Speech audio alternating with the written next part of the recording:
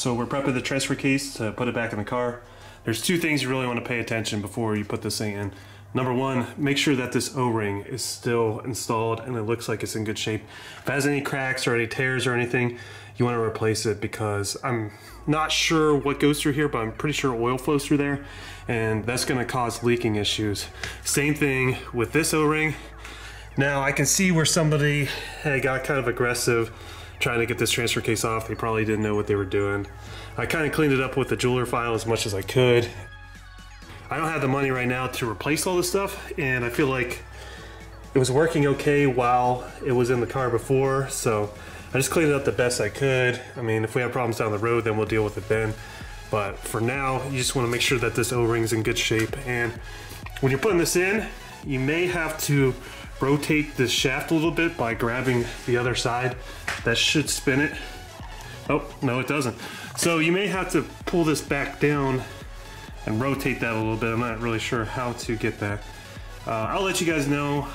I am gonna probably just try to manhandle this thing in there. I'm a pretty big guy, so I feel like I could probably get it. I totally understand, like, if you have a transmission jack or a regular jack, I would use that, but I don't think I have a jack that goes high enough. When I took it out of the car, I just kind of pulled it out myself. So I'll let you know how it goes. I don't know if I'll get that on film. So, yeah, I really have nothing else, but other than be careful. So just make sure these O-rings are still intact, guys, or you'll have problems later. Better to fix it now while it's out of the car than later on. All right, real quick, guys, before we get started, I want to show you this.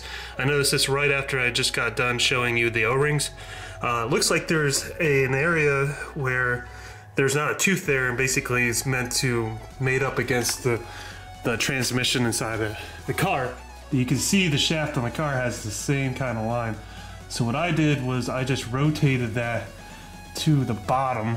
I can't really show you, but there's actually two. There's one on the bottom that I rotated down, and then there was one on top, and the transmission has basically the same thing going on. So we'll try to use those to line it up. Let's see how it goes. So I was successful in getting the transfer case in. I actually didn't get it on video because I am by myself today.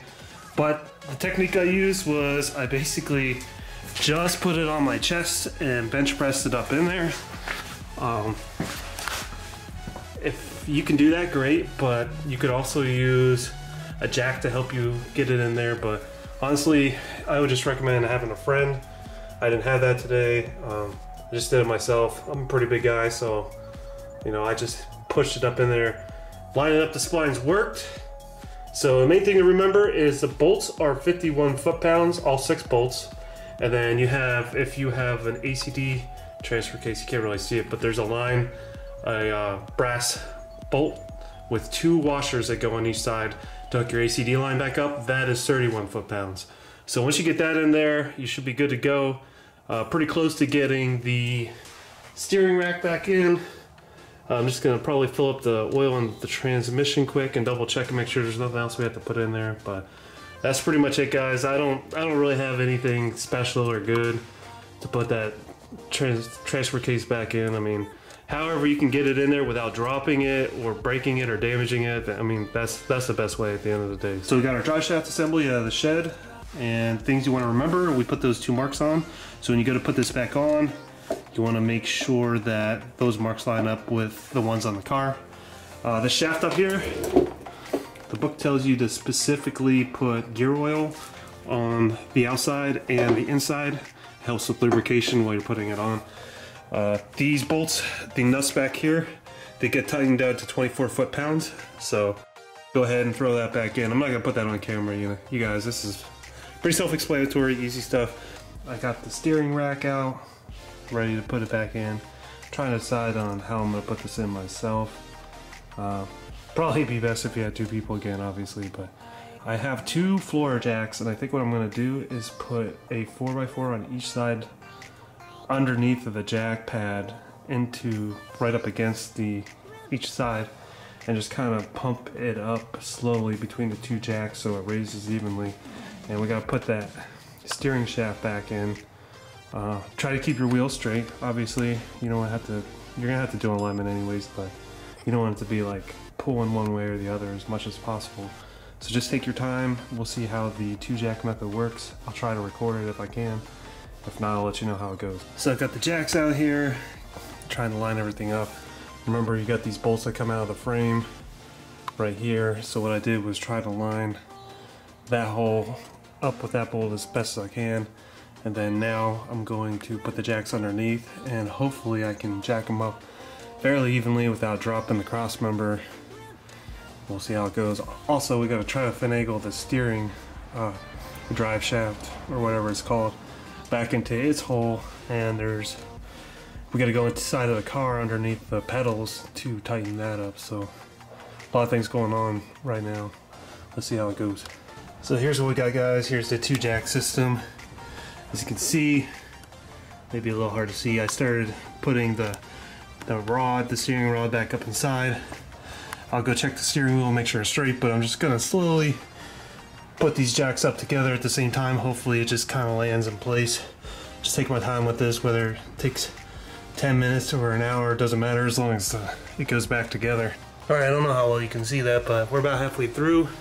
So far so good. Just kind of doing the right side a little bit, and then while holding the steering shaft and trying to guide that through the hole, and then I'll come back out and pump the left side up a little bit just to even it out. So we're at the point now where we're gonna hook this drain line back up, and that goes right in there. Don't forget to hook that up before you raise it up too high, because it'll be too difficult.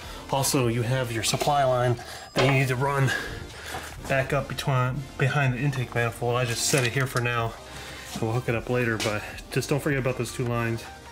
You need to hook those up for the power steering to work correctly. So the cross member is pretty much back in. You have, just remember, oh, sorry about that. Just remember, you have this big nut right here. You have a big bolt right here, and then there's a smaller bolt right next to that big bolt.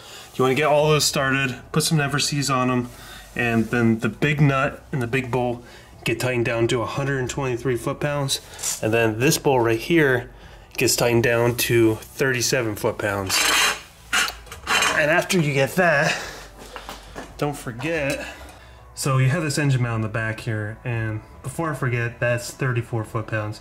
But what I did to get it in there is I took a taper punch, and the engine was kind of leaning towards the back a little bit, like the whole thing was leaning this way. So what I did was I just put my hand here and pushed down on the whole engine, and when those holes got close, I took the taper punch, slid it in there, and then I got my bolt and slid it from the backside in. Now, the drawing shows the bolt being in the other direction, but I know that I'll probably have this engine back out in the future, so it's just easier to get to the nut and knock the bolt out and catch it than it is to try to torque the bolt down on the other side. Obviously, it's a tight area and it's hard to get a torque wrench on there, but I know I'm kind of flying through this.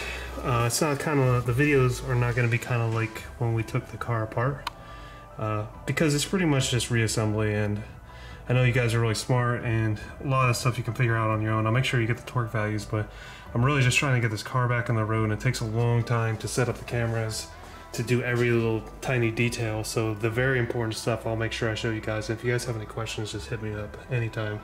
Not a problem at all.